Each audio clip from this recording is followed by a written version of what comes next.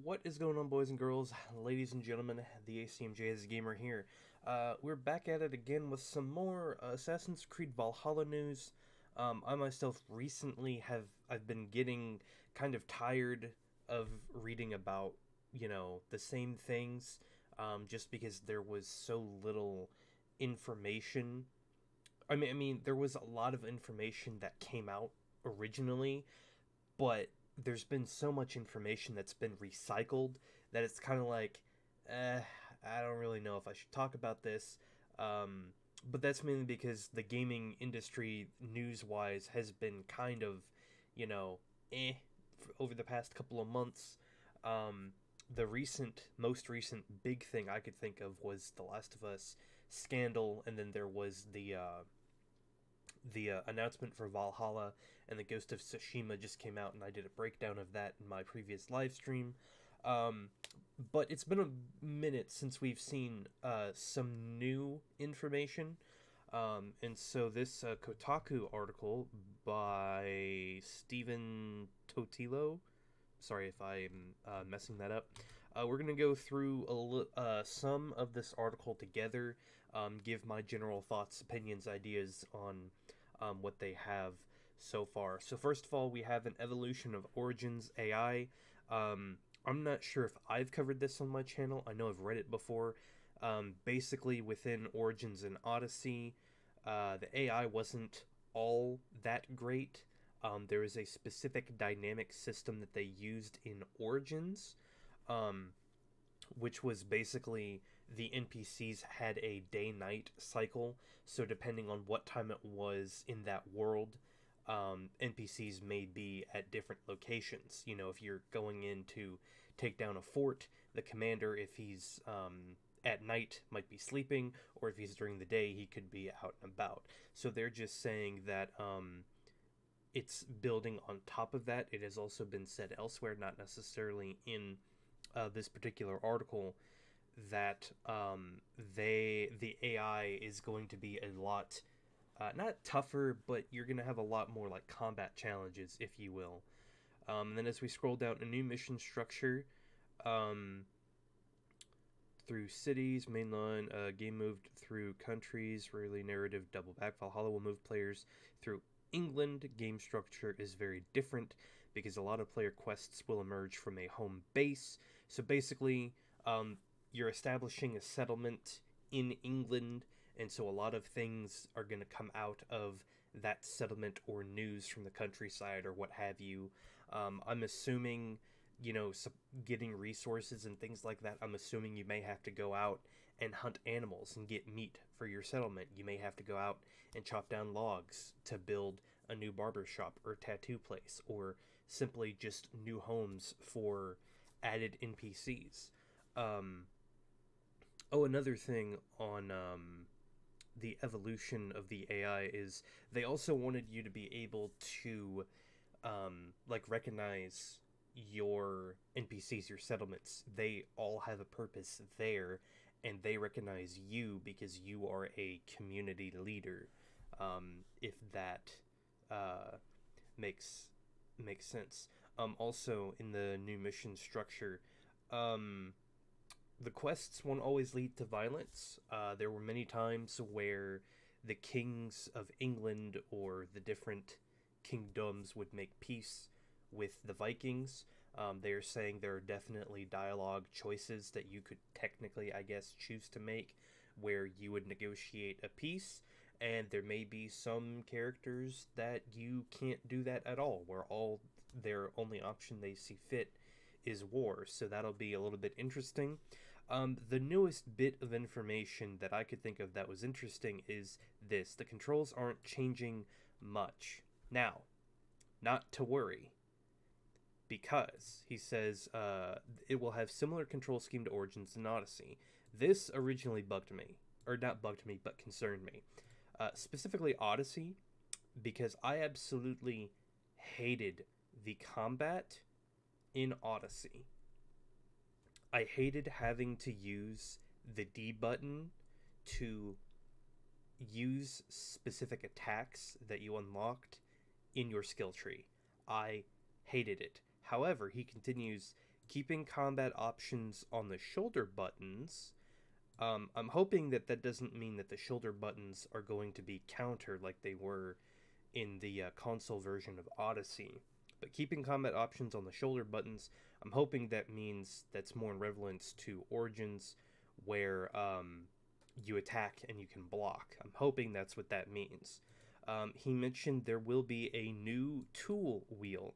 So the new tool wheel indicates to me that hopefully we won't be using the D-pad to select certain certain things or certain skills, because that was the biggest thing for me. Is I hated that. And again, we won't know anything.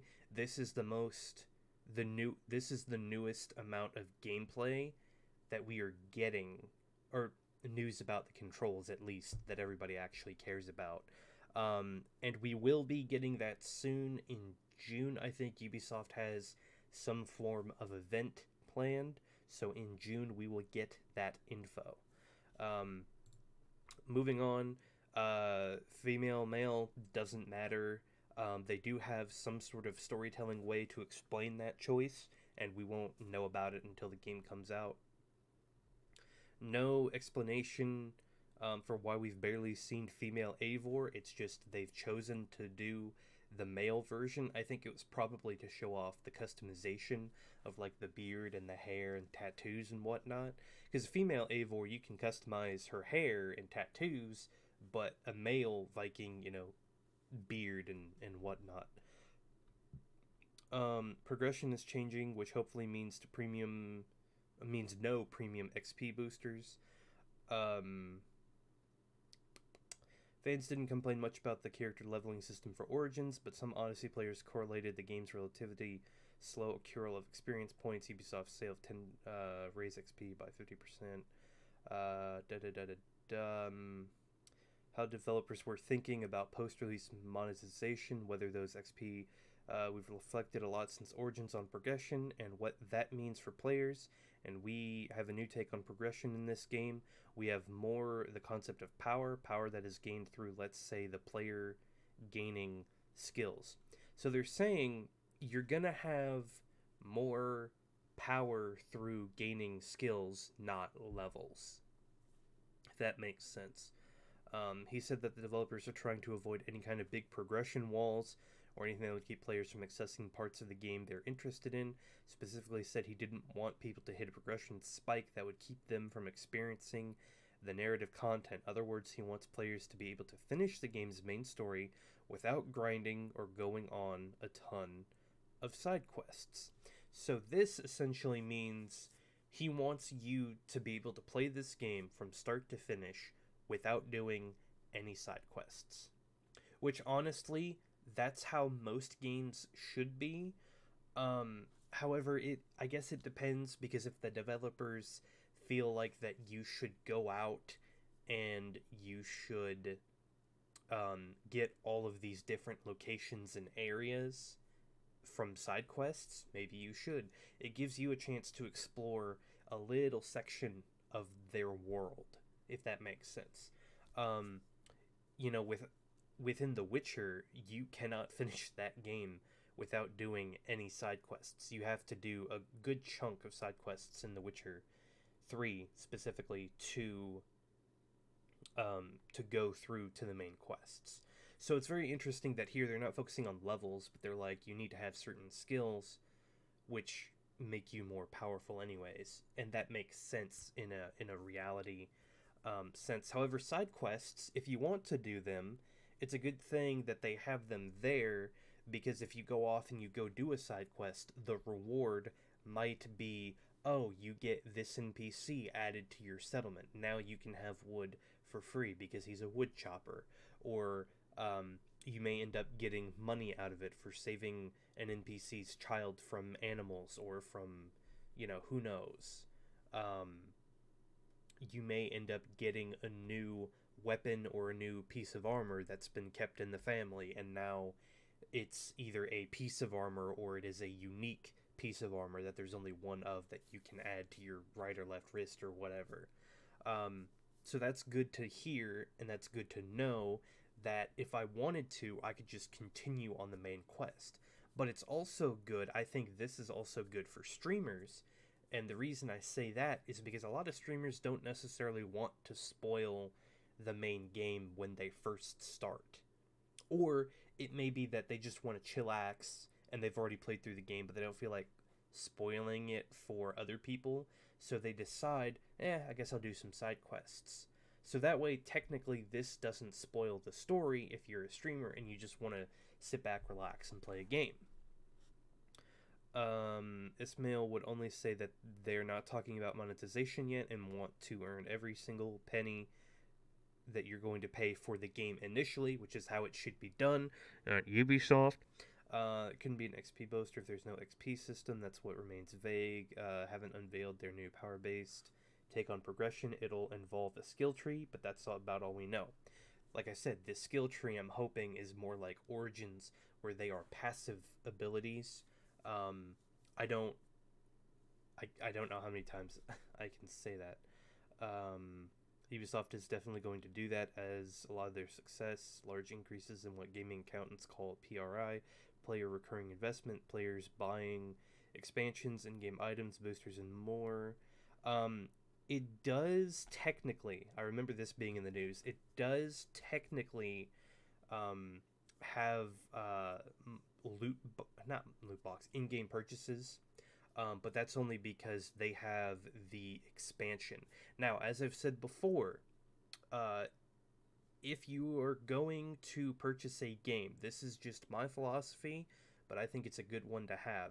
If you are going to pre-order a game, that game should at least have 2 or 3 different trailers that have already been out, like a cinematic or CGI one, some form of gameplay trailer, and then a story trailer, and at least 1 or 2 demos.